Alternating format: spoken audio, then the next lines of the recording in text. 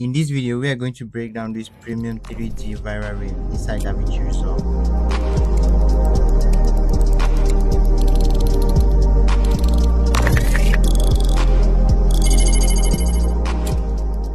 You can get the project file for this tutorial using the first link in the description. Let's get straight into it. In the edit page of Davinci Resolve, make sure you create a new timeline with 30 frames per second and vertical resolution. So I'm just going to get a fusion composition, drag and drop that here. We are going to make that somewhere around here, and we are just going to open that fusion composition in the fusion page. Now in the fusion page, we are going to just make sure we bring down this one here, get a background node and connect your background node to your media out. Now here I'm just going to bring in the media in node, and I'm going to make sure we are viewing that this way. It won't show anything, just change it from timeline to background. First thing we have here is a white background, so I'm going to change this background color to white. Now if you take a look at it, all of this is in 3D space. So let's come to somewhere around frame 45. Yes, somewhere around here, and I'm going to go to my media pool. I'm going to bring this coffee cup here, and I'm just going to quickly name that. I'm just going to add a transform node to this one, and then add an image plane to this one, add a camera, and search for a renderer 3D. And we can just connect the renderer to this background, which is going to create this mesh node. Now nothing is going to show here. Just come to the camera and make sure you increase the Z value till it's around where you want it to be. Let's say somewhere around here is good. Yeah, now we have that one. Okay, now we're going to add all of these components to the scene. Then just shift this one, and I'm going to go to the media pool, and I have this barcode here.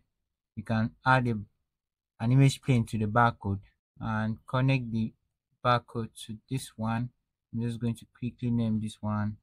What I can do is I'm just going to reduce the size from here and maybe take the Z value backwards so that it's behind the cup. I'm going to take it up to somewhere around the corner there. Yeah, you can copy these values. Come to this one, this coffee, Control C, Control V. I'm going to add a Gaussian blur to that one and add an image plane to this one and connect the image plane to this one. If we come to this image plane, you can come to this value. If you reduce the size, you see that here. You're going to reduce the size, take it backwards, take it backwards in Z space, and you can bring it down from here. Yes, that is it. So we can rotate it, do a Y, a Z rotation like this. You can copy these values.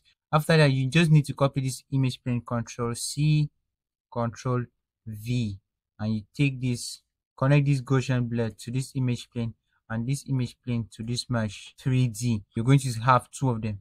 Just take this other image plane, go to the Y value, take it up. I think this one is okay. You can copy these values and come to the Gaussian blur. You can increase the blur strength to somewhere around here so that all of these are blurred out here. In order to add this line running across the screen, I'm going to get a background node. I'm going to add a background node again. I'm going to get a polygon mask here, connect this one here. I'm going to make sure I take this one, and I can draw something like this. I'm going to select all of these and hit this one. It's like S in the spline editor. Now let's take a look at this one. We're going to change this background color. Let's just pick this color from here and go to this polygon. You're going to uncheck solid, remove this animation, and you're going to increase the border width. Now you can add an image plane to this one and connect this image plane to this one. Now let's take a look at this. It's going to appear like this. We can increase the size of this, and let's take it behind in Z space. Increase the size again. Maybe I can come to this cup in the middle. Let's take it up. I'm going to add this text here. Just get a text node. Control C, Control V. Bring this text node here, somewhere around here. Let's just connect this one to the merge 3D, and if we go to the merge 3D to try to arrange that where it's supposed to be, we take it down. Yeah, you can't see it because it's white, so we're just going to change the text color from white to black. Then we can come back here and just arrange this here and just make sure that we fix the sign. Yeah, I think we are done with setting up this scene here. Yeah, so let's try to animate this one. It starts around frame 9. Go back to around frame 9. Just come to the coffee. We're going to keyframe the Y and the Z value at frame 9. Then come to somewhere around 30 frames. We're going to keyframe it again. It should be here straight. Go back to this one. I'm going to make sure that and here you can rotate it to this side. Yeah, make sure you rotate it to somewhere around here. However you want. You can rotate it like this. And you take it down out of the screen. Yes, just make sure you take it down out of the screen. Now you can go to spline with that one. Make sure you select all of that, and we're going to ease out cubic. Now before we take a look at that, make sure you come to your renderer and change it from software to hardware renderer. I think that is good now. So I'm just going to shift this to this side, and if you look at it from here, you see that there's a drop shadow. So we're just going to add a drop shadow to that one, so we can play with this drop shadow. Yeah, something around there. I think it's better. Now we have that. So come to frame 13, come to the polygon, and you're going to keyframe the polygon. Let's take a look at it. Make sure that we are looking at it from here. Keyframe the position at frame 13, either the position or the length at frame 13, and maybe frame 20. Keyframe it, go back to this one. We're just going to take the position to this side. Yes, take it down to 0. Go to spline, select all of these. You can just hit S so that it takes its time as it's moving across the screen there. Yeah, good. Now for this text, we're just going to maybe frame 12. You're going to come to this text and you're going to get, let's take a look at this text from here. So we're going to, let me zoom that in. We're going to get a rectangle to this one and make sure we reduce the rectangle size to fit that one. Yes, and we're going to connect the rectangle to this text and come to somewhere around frame 12. We're going to keyframe the center X and Y and go maybe frame 35. For this particular animation, it's an opacity animation for each line. What I choose to do here is I'm just going to take this one up, like come back to the first one and take this one up like this. Now I'm going to increase the soft edge to something around here, and we're going to go to spline, select all of this and hit S, so that if I play it now, you're going to see that it's going to be like it's one line after another. Each text is on its own line for this one. So we're just going to use this one for the sake of this. You know, After Effects uses layers, so each text is on its own layer. If you want to do this in Davinci Resolve, you have to get 1, 2, 3, 4 text node. Let's keep going. The only thing left now is our camera animation, and let's go back to frame 9. We're not going to use this camera. We're just going to say shift space XF3D, and I'm going to add a keyframe at frame 9. I'm going to go maybe frame 45. I'm going to add another keyframe. So at frame, let's make sure we're looking at that here, and I'm going to, let me bring down this one, fit. Yes, so at this frame we're just going to make sure you have to also add, and let's just take Control C this one. We're going to add it to the barcode. Yeah, so that it has like this drop shadow here. Now we're just going to go back to our transform, keyframe it here, and we're just going to take it out. We see nothing. Let's make sure everything is out of the screen. Yeah, you're just going to go back. Yeah, somewhere around here you can go to spline, zoom to fit, select all, ease out cubic. Now if you play that now, good. I think that we have that one. At frame 40, we need to come back to this coffee cup here, keyframe that one, and go to somewhere around frame, around frame 70, where we're just going to keyframe it again and keyframe the Z value. Go back to this one. Now at frame 40, you're going to come back to this image plane. You're going to keyframe the X translation, and you're going to keyframe the rotation Z again. Now go to somewhere around frame 65 or 70. Frame 70, you're going to keyframe the Z rotation again and translation. You just need to move this to the side, and let's rotate it before doing that, just like this, and you move it out of the screen. That's it. Now you can go to spline, out cubic, go to the Z translation, make sure you select this one, out cubic. Now if we take a look at that, you see, I think this one is okay now. Yes. So the next thing, what we have to do next is, if you look at it carefully, you're going to see that this one goes out of the screen upward and this one goes out of the screen to the left. So we're just going to do that. Come to somewhere around frame 45. You're going to keyframe both of them. Frame 45, you just keyframe this one, this one might be the X value, and this one might be the Y value. And go to somewhere around frame 55, keyframe it again and take it out upwards. Yes, like that. Yes, and this one down here at frame 55, take it to the left. Good. Now you have that. You can just select all, just make it S. You don't need to make it fast. Yes. Now we have that. So in order for us to make this transition, you see that there's a transition between, like, this background comes out between the background and this one. So what I'm going to do is I'm going to get a background node and I'm going to add an image plane to that background node. Yes, here. And I'm going to make the background color this color here. I hope that is the color. And I'm going to connect this one here. Good. Now you have it here. Now I'm just going to make sure that I position this background between this and that one. Let me show you what I'm saying. So we are going to come to this image plane and make sure that we come back to somewhere where, yes, where this one is.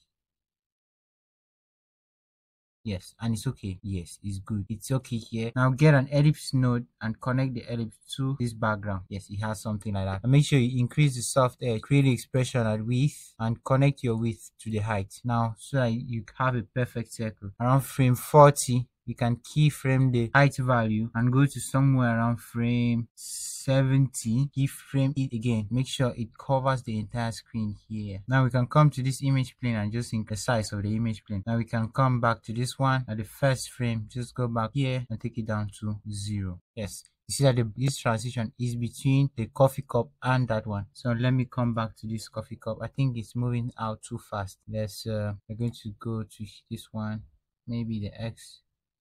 Yes, the X. We're going to select this one and make sure we change this to. This drop shadow is too sharp. I don't like it, so I want to fix it. What I'm going to do is I'm going to get a background node and connect this drop shadow to this one and this background and this one to this one.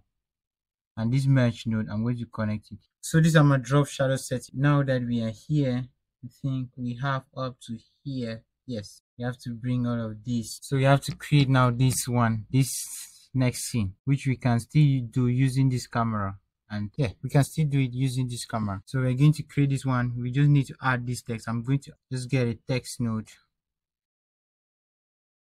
Maybe pick this color from here and Control C, Control V.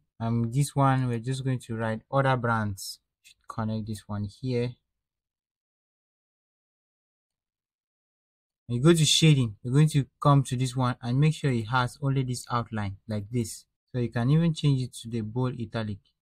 Yeah, and change this one to 1.5. You have to get all of these from here. We're just going to Control C and bring it here, Control V. And we're going to change this background color to this color here. I'm going to get a 3D merge and add an image plane to this text, and we can just connect this one here, connect this one here, and finally connect this one here.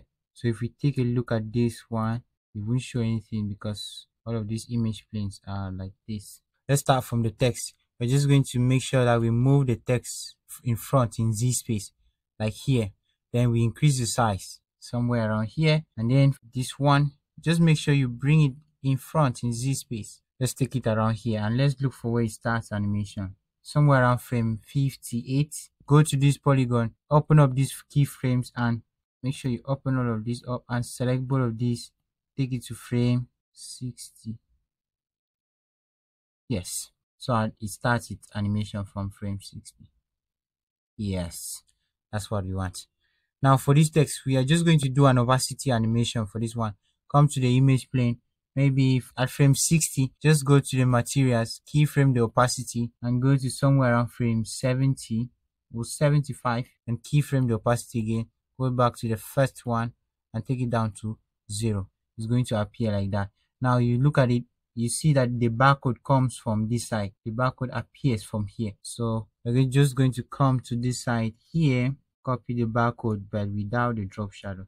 We're just going to copy, Control C, come to this side, and maybe we can copy the image plane of this one or this one. Control V, Control C, Control V, and we add this one here. Yes, it appears like that. We're just going to take down the size. We can come here, search for a duplicate node. Yes, we can duplicate that and then shift it to the side. And we're just going to shift this to the side. Now around frame 85, we're going to keyframe the X, the translation X, and go back to around frame 70. You can keyframe this one, just maybe say frame 69, and take it out of the screen like this. And don't forget, make sure we go to spline S. I'm just going to do S for that one. Come to this one, it has an opacity animation. So what is left is for us to bring in this cup again. We just do the same thing. This is the cup here. You can name that if you want. I'm going to add an image plane. I'm going to bring this one here and connect this one here. I need to bring it forward in Z space. Yes. Bring it forward again. Yes. It has to appear in front of this text. That's what I want it to do. And I'm going to reduce the size. You can always add a transform. Now I'm going to reduce the size, bring it down here. Yes. And let's see. Come to somewhere around frame 45. We're going to keyframe the Z translation, the Z rotation, and the Y value. Now we're going to go to maybe around frame 80. We're going to keyframe that again. Go back to this one. Now we can just rotate it like this and take it down.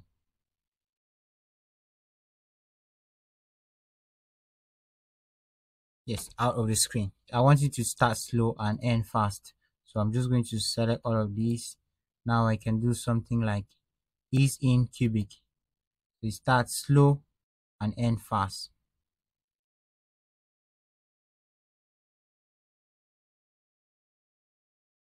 No, it doesn't work. Let's do ease out cubic. Yeah. And from frame 80, if you look at it, frame 80, we can just come here. You see it's moving to the side. And at frame 80, we come to you can still use this transform keyframe. You can keyframe the X value, and let's just take it to frame 90. Keyframe it again, and at frame 90, let's just move it to this side. We move it here, and then we can go to spline, just the X, zoom to fit, this in cubic. Yeah, I think it's better. From frame 88, we can go back to the edit page, and we are just going to cut this one at frame 88. We're just going to make sure we cut this one at frame 88, and we open the second one in the Fusion page. I'm going to end the first part here, but you can get the project file for the entire animation using the first link in the description. I'll see you in the next one. Take care. Bye bye.